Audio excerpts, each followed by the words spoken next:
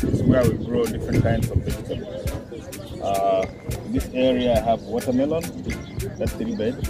I have here melon, I have spring onions, I have lettuces, I have celery, I have beetroot, pepper, zucchini, and tomato on the other side. Now, in this open field, you will see some areas we have put in the mulch, and some mulch we have silver mulch, others we have yellow mulch.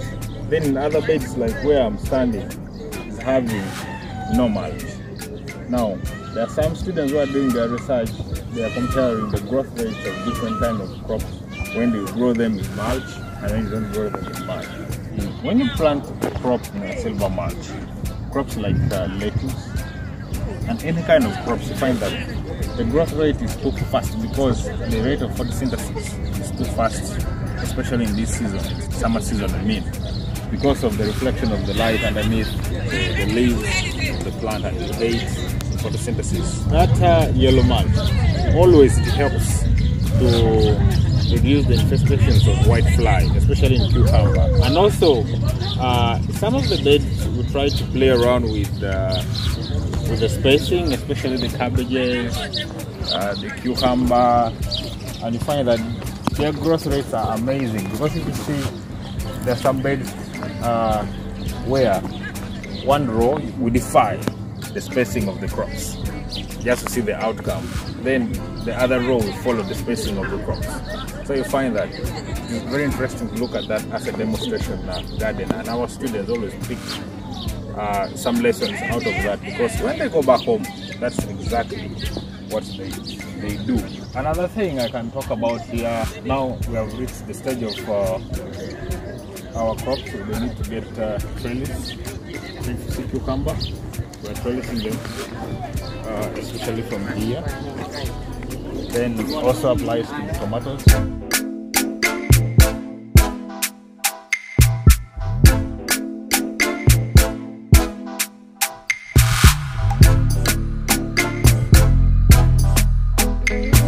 I make my own seedlings, and I will show you something very quick on what I do. And today I have a session with students about it. So I get my tray.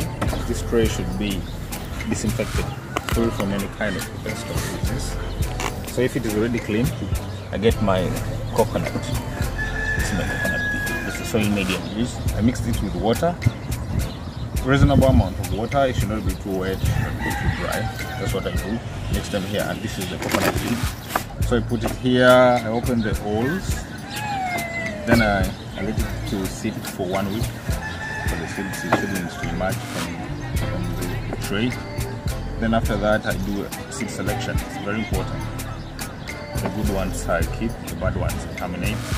To make sure that our seedlings should be very healthy, very nice, so that it can give us too much work when we plant them. So majorly this is the area, and I have my mini nursery. The person who invented this is also a professor here. He's a specialist in propagation. I know him very well. So I keep them inside here. He has automatic irrigation. I irrigate it every day 3 times, morning, afternoon, and evening.